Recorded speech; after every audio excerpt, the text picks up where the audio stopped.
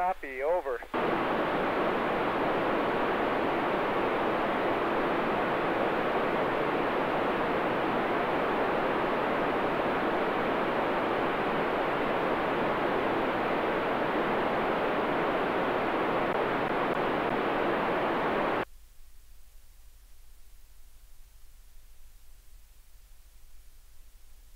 And I'm ready for the first question, over.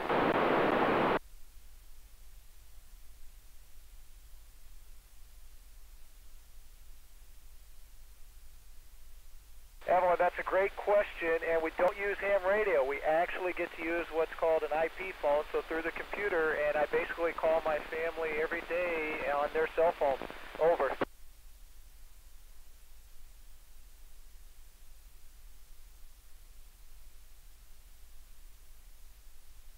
Torvin, I miss a lot from home. Of course, I miss my family, but a couple of things I miss about home is I miss the weather, and I miss fresh food. Over.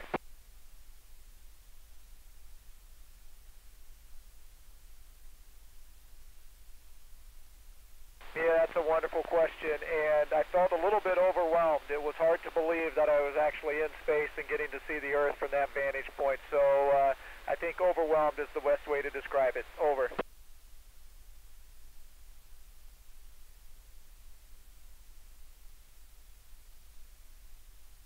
Roy, there is a lot of science going on board ISS right now, and I'm standing or floating right next to one of my favorite, and that's veggie, which is some plants that are growing right here in the Columbus module, and we have lettuce that's growing, and so that fresh food that I was talking about, we're going to get some soon. Over.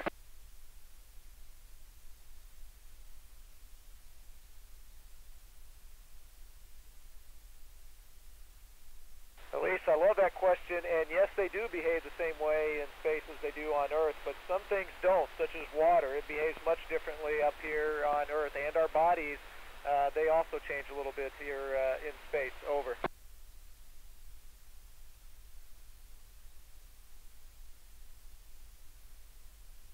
Tyler, that's a great question as well, and we're getting ready to do that, and that is on Wednesday next week. We're going to go out and do a couple of spacewalks, and then, of course, the other most dangerous part is getting here and coming home. Over.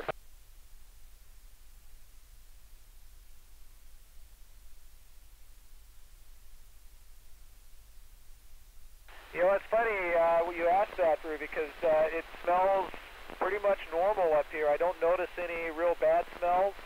But you don't get those fresh outdoor type smells. Over.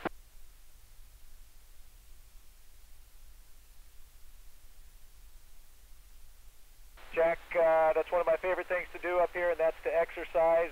We actually have 3 pieces of equipment, a machine that we can lift with, another one, a treadmill that we run on, and then also an exercise bike, and we do that every day while we're up here. Over.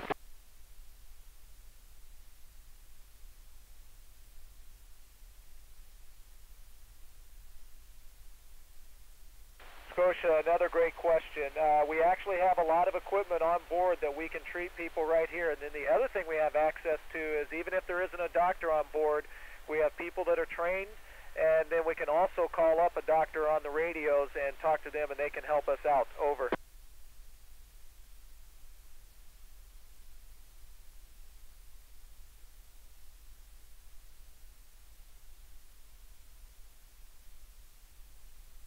Oliver, you never stop training to be an astronaut. In fact, I started back when I was in school like you guys, all through college. You know, you don't know you're training for an astronaut, but all the things you're doing now, all the studying that you're doing now are helping prepare you for the time when you might get to be an astronaut. So I've been doing it quite a while. Over.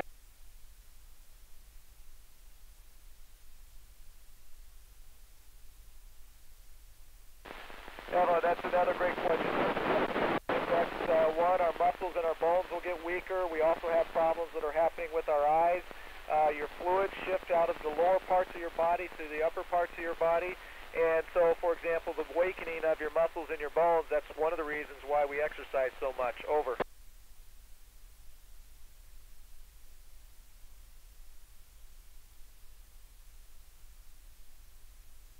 Hey, Torben, I rely on my crewmates and I rely on my faith. And you can conquer just about anything. Over.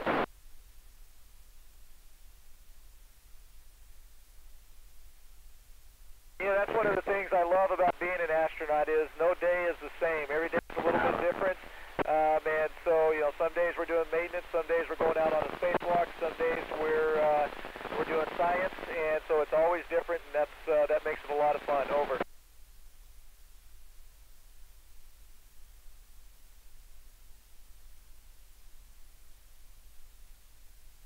The most awesome thing I've seen in space, Roy, is the Earth itself. It's pretty incredible, and sometimes you have to go away from something to realize how special it is. Over.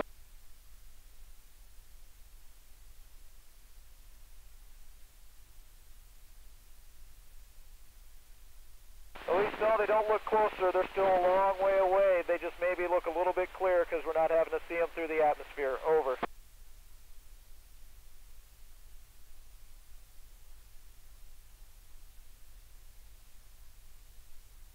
One of the things I love is being able to talk to kids like you, and I think it's great that people are interested in it, but the other thing that I love about being an astronaut right now is getting to float. Over.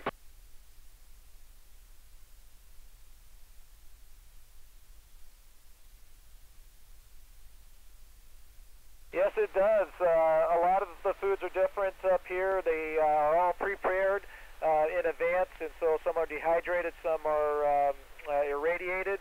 And so that fresh food that I talked about, we don't get a lot of that, and so there is a little bit different taste in the food up here. Over.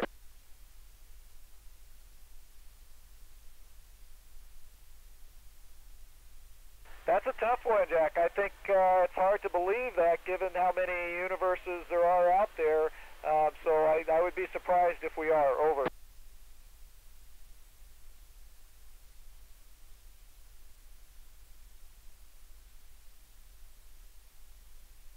Scotia, they're all very important, from the English to the science to engineering, everything that you're doing, the math, all of that is important.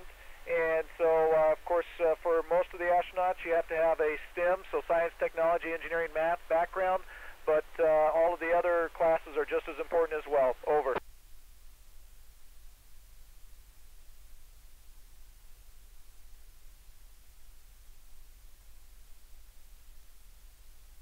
However, I think that's a hard one. Probably what surprised me most about it is just how much fun floating is and how you can get used to living in this environment where there is no up or down. And so you just kind of get used to when you go into a module and you're doing something, you put yourself in whatever orientation you need to get the job done, and you don't even realize that at the end of it you may be standing on the ceiling. Over.